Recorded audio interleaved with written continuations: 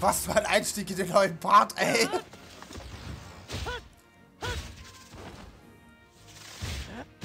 Die steht in der Luft.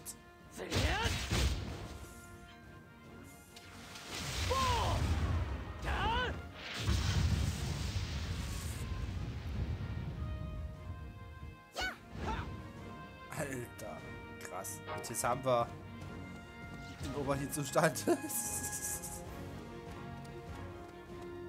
So, dann mal weiter. Beziehungsweise zurück. Aber seit Feld. Wo müssen wir jetzt eigentlich? Ich schätze mal, dass wir zurück nach Aberset müssen und mal Seffi abholen. Du wuselt da doch noch irgendwo noch ganz alleine rum, oder? Gestatten wir dem Hauptquartier der Südarmee mal einen Besuch ab. Das könnte sich als nützlich erweisen. Mal die Information, obwohl. Q-Post, gibt's irgendwas? Was weißt du über Majestät König Ibri? Jedermann, heute lernst du was über die verstorbene Königin. Königin Ibri ist die Mutter von Prinzessin Filda. Sie soll schon früh mit königlicher Anmut und Charisma gesegnet gewesen sein. Sie war eine gute Königin, aber der Premierminister Schulzeit brachte sie um. Wenn der Bürgerkrieg irgendwann ein Ende findet und Prinzessin Filda den Thron zurückerlangt, wird sich sicherlich auch eine sehr gute Königin abgeben. Inkognito. Inkognito. Inkognito. Inkognito. Alter, Inkognitos, ihr geht mir auf den Geist.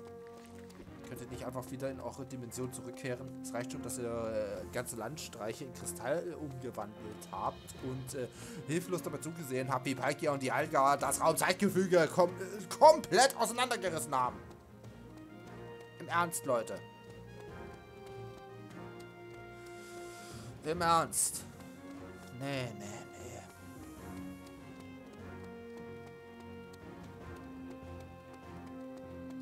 Bitte was? Nö, ich schweife nicht ab. Ich konzentriere mich voll aufs Spiel.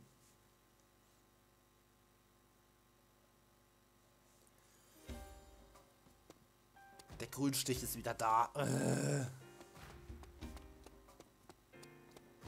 Oh, guck mal, da haben wir ein Fleckchen. Ein Fleckchen, eine Flagge, die uns hinzeigt. Dahin müssen wir, Leute.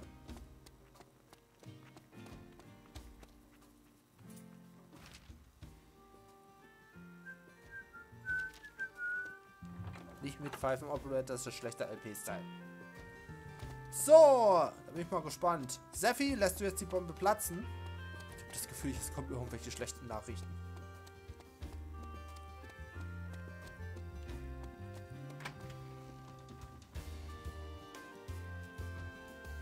Kann es sein, dass ich schon wieder in die falsche Richtung gelaufen bin? Wir hätten wieder mit dem Typen reden müssen, oder?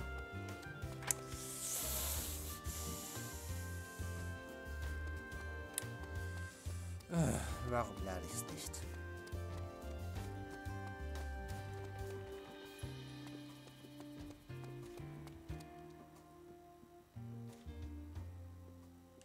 Eine Pause machen. Ihr könnt euch oben ausruhen. Ich müsste... I wonder what's keeping Zeffy. Keine Ahnung. Ich suche auf jeden Fall ein Taschentuch. Akro, hast du eins für mich? Ich nehme auch eine Serviette oder so etwas. It looks like the meeting is dragging on. Ach, du bist so ein Penner, ey.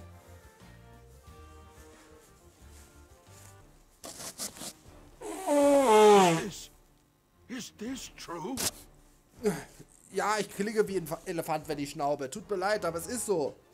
Da musst du nicht so überrascht gucken. Yes, I'm afraid so.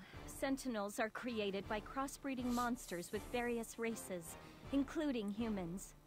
I suppose this explains why Sentinels always seem to have such a hideous, monstrous appearance. Soon, our scout Rue will return from her reconnaissance mission in Belfort. We should have even more detailed information on the Sentinels when she reports in. These northern forces are inhuman. I've never heard of anything so atrocious. It's true that this act warrants divine retribution, but perhaps they feel they must achieve victory by any means necessary. Be that as it may, I could never condone such a cowardly act. I agree completely. In fact, now that we know the truth, we should cancel our project right away. Unserem Projekt? Until now, we have attempted to obtain the Northern Forces' manufacturing methods in order to create our own Sentinels. But as Princess, I am now opposed to this plan. Yes, but... Of course, I understand what you are trying to say. It would mean that my counter-sentinel unit will have to work even harder than we've had to thus far. In any event, we can't sacrifice innocent people to fuel such an inhumane project. But, if we had Sentinels of our own, we could fight more effectively. Ending this war without delay is in the people's best interest. Surely a certain number of losses are unavoidable. Ihr könntet ja Freiwillige nehmen. But if these facts ever got out, the people would never forgive the royal family, and it won't stay quiet. You can be sure that an atrocity of this magnitude will be dragged out into the light. But only after the war is over. And then we'll simply see to it that no one talks. There are any number of methods to do so. That is out of the question. I agree with the princess's position. Having the throne drenched in blood is the same as building a house on sand. Lord Alex, we are in a war. We should grasp victory even if it means bruising our ideals. This is no time for pretty platitudes. Of course, if the southern forces were drastically outnumbered, we would likely have no choice but to manufacture Sentinels. However, we have now secured Dunan Hill, and the tide of war is turning in our favor. What if we shelve the Sentinel manufacturing proposal for now, and later, if the situation warrants it, we reconsider the plan? Voicing such timid opinions isn't like you, Lord Alex. The fact of the matter is, there's more to this. As you know, the Sentinels were modeled after the Guardians, which existed 1,000 years ago. In which case, the possibility exists that the Guardians were created using the same method as the Sentinels. You're suggesting that it was created by crossing humans and monsters? Preposterous! The hero Strauss would never... They say that humanity was pushed to the very brink of extinction during the Great Carta War. Who's to say that when confronted with the danger of annihilation, that even someone praised as a great hero would make the wrong choice? I believe that we should dismantle our program and have nothing further to do with Sentinels. This could shake the foundation of the royal family. In that case, I suppose we should classify Sentinel-related matters as top secret, even within the military. If the royal family falls, we lose our moral authority in this war. I must say, Xuanzite is a terrifying man. There can't be many ancient records remaining that deal with Guardians. How did he get his hands on the Sentinel manufacturing process? Das ist eine gute Frage. Wie hat denn das rausgefunden, wenn es keine Aufzeichnungen, wenn es so gut wie keine Aufzeichnungen darüber gibt, wie die vielleicht auch noch in einer Sprache sind, die man nicht mehr so ordentlich interpretieren kann? Und wie hat er das rausgefunden? Die Frage ist jetzt echt. Ich habe das dumme Gefühl, dieser Schulzeit weiß wesentlich mehr über die ganze Sache als wir. Und ich weiß nicht warum. Aber das ist ja eine schreckliche Sache hier. Die benutzen Menschen und andere Lebewesen, um diese Monster von Sentinels zu erschaffen. Und wir haben schon viele von diesen Sentinels inzwischen gesehen und die sind ja absolut... Boah. Und... mal ernsthaft, die stellen die so her, aber... Mir geht die Sache mit Melissa nicht aus dem Kopf. The Northern Forces are the good guys. Warum sollten das jetzt bitte die Guten sein? Haben die mit einer Gehirnwäsche rumbekommen oder so etwas? Oder erzählt die doch die Wahrheit und in Wahrheit versucht die Nordarmee nur irgendetwas aufzuhalten, was vielleicht noch schlimmer ist als sie? Verfolgt die Weisheit, dass der Zweck die Mittel heiligt? Ich habe keine Ahnung. Ich interpretiere hier wahrscheinlich viel zu viel rein. Huch, ich dachte, das Gespräch geht noch viel weiter. Nach dem Treffen. 5 Minuten I später. was given this letter for you, sir. Okay. Alex. Jetzt zeig mal, was du für Pläne mit den Sentinels hast. Der Typ hat Dreck anstecken, 100%ig. Very well. You may go. Continue what you are doing, eh?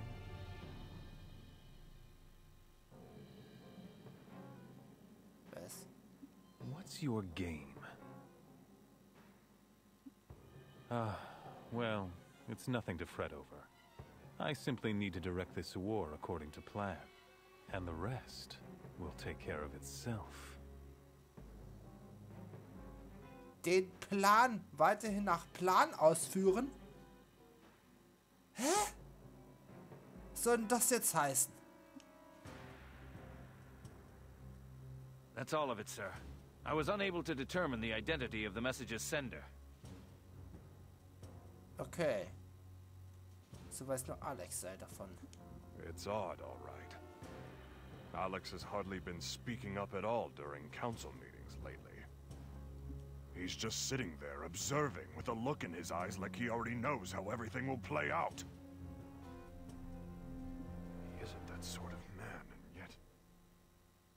If you like, sir, I can conduct further investigations into the message addressed to Lord Alex. No, don't. Digging any deeper would be too risky. It would appear that we need to pay close attention to Alex's activities from now on.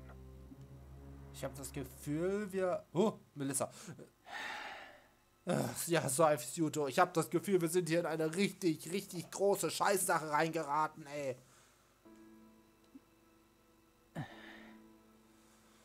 So eine unglaublich große Scheißsache, dass wir da nicht lebend rauskommen können.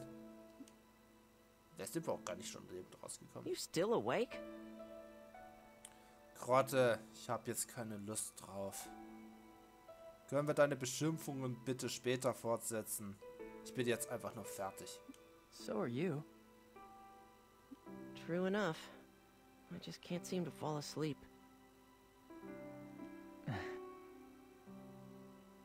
So, what are you gonna do after this? Stay here for the rest of your life? Das ist eine gute Frage, Grotte. I don't know yet. Das ist eine verdammt gute Frage. Der einzige Grund, warum Yuto zur Südarmee gegangen ist, war es, Melissas Tod zu rächen, der von diesem verdammten Maskenheini, dessen Namen mir gerade entfallen ist, umgebracht wurde, offensichtlich. Aber jetzt lebt sie wieder und kämpft für die Seite der Nordarmee. Warum also noch weitermachen? Yuto, überleg es dir gut.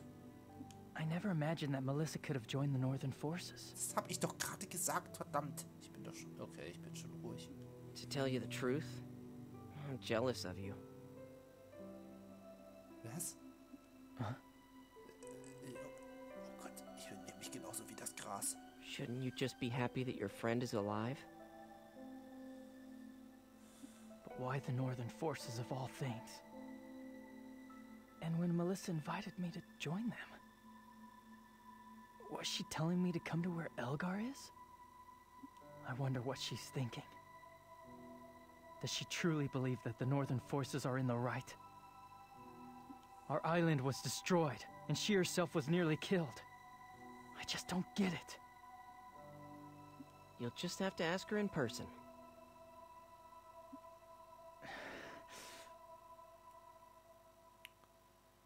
Die Gelegenheit dazu haben. At the very least, it sounds like this Melissa person doesn't want to fight you. Why don't you try telling her how you feel? I wonder if I can convince her. I'd already made up my mind that I'd never go over to the Northern Forces, no matter what happened. I'd finally begun to feel like I'd found a place where I really belonged.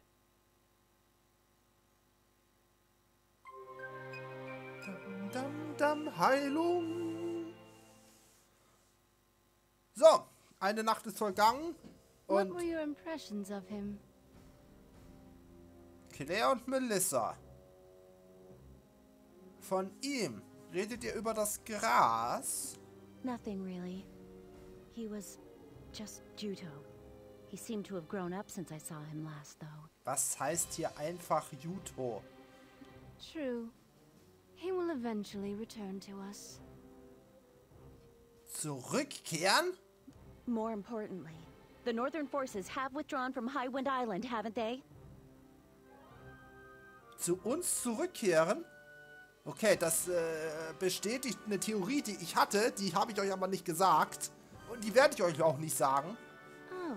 Ich möchte nicht alles vorkauen müssen. Oh, that's right. Your main concern was always High Wind Island, wasn't it? I make it a point to keep my promises. You will continue to fight for the Northern forces, won't you? I have such high hopes for your talents. I'm not fighting for the sake of the Northern forces. Oh. I chose the Northern forces because I want to end this war as soon as possible. Don't read anything more into it. Yes. Yes, I know.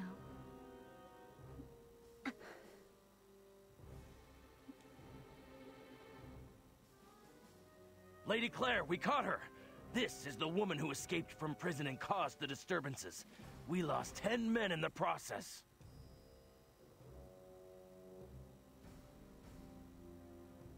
Das rückt jetzt gerade alles in ein anderes Licht. My goodness, what is your name? You're not gonna let me walk out of here alive, so what's the point of asking my name? Hurry up and kill me! I was the one who found you lying there half dead after Algar was through with you. I won't kill you. What? Why would you? I had heard rumors of a powerful female warrior on Highwind Island. That's why. That is you, yes? Ich muss gerade an die eine Sequenz denken, die abgespielt wurde, nachdem Yuto die Sturminsel verlassen hat. Wo Claire mit Huaren mal kurz zu sehen war. Und da kommt diese Sache mit, wenn ich es zum Haustier machen will, soll es klug sein. Dieser eine Satz hat sich gerade mit meinen Gedankenstreiche bereit gemacht und will jetzt nicht mehr weg. Kann es sein, dass die Melissa damit meinte? Of course, it is a shame that your island found itself in such straits. But what if I told you that right is on our side? What did you say? Aber mal ernsthaft, jede Armee in jedem Krieg der Geschichte behauptet, dass ihre Sache im Recht ist. Und wohlgemerkt, der Gewinner ist leider immer im Recht. Once you know the truth, I think it will all make sense. Dann sag uns die Wahrheit. Ich stehe hier auch im Dunkeln. Und ihr auch, die hier zuschaut. Na gut, ihr vielleicht nicht, denn ihr kann auch sein, dass... Good morning. Did you sleep well? Ja, gleich, Seffi. Ich will nur gerade was sagen. Ich wollte was sagen. Was war's denn nun? Today is the day a comrade who has been stationed in Belfort is scheduled to return. Let's go to Opposite's gate and greet her. Was wird's? Who is it? Is it a new fellow Counter-Sentinel Uniter? Euer Gequatsche bringt mich total aus dem Konzept, Mädels. Was wollte ich sagen? The comrade's name is Rue. Ich bin fertig mit... Ach, macht einfach weiter. Tut so, als ob ich nicht da wäre. That jerk is finally back. Die Hohlbirne!